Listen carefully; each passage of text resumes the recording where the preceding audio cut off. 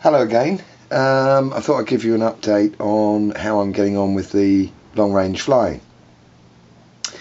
If you have seen my previous video or videos on the long range setup, you see that I've been flying with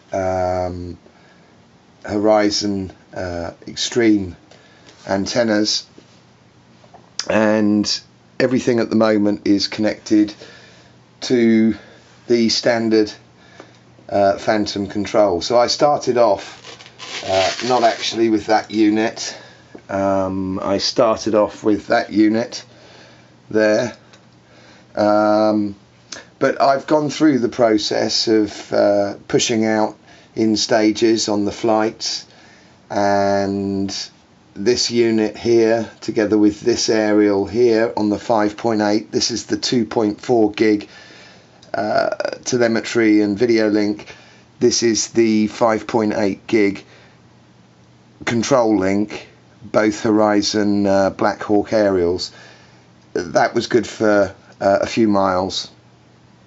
I've since pushed out with the Extreme kit and the Black Hawk 12 dB 5.8 gig aerial over up to 3 miles now.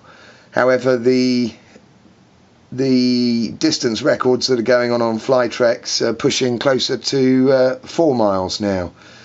So I need to push on myself, and so we need to do something different.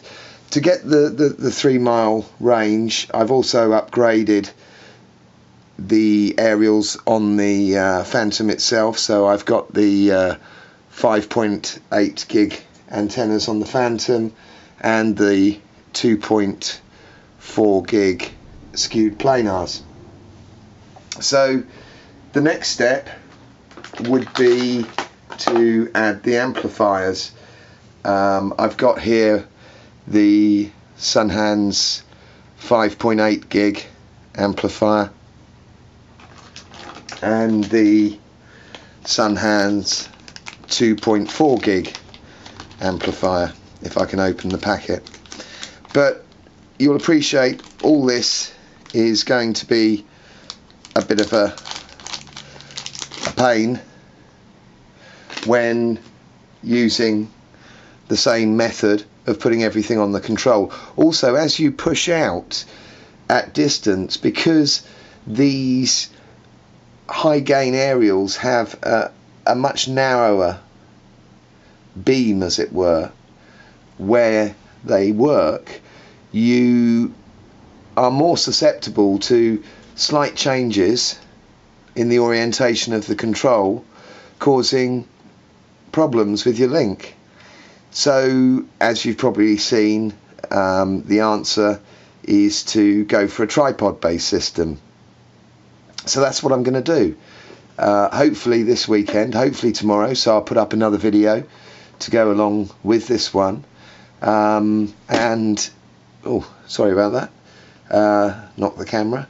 I'll be removing the 2.4 gig unit, the range extender, and mounting that together with the Extreme and the 5.8 Black Hawk on a plate, which will also function as a ground plane for the radio enthusiasts out there who know about aerial systems. I'm going to make the actual unit out of PCB material, and it's going to fit on a standard tripod.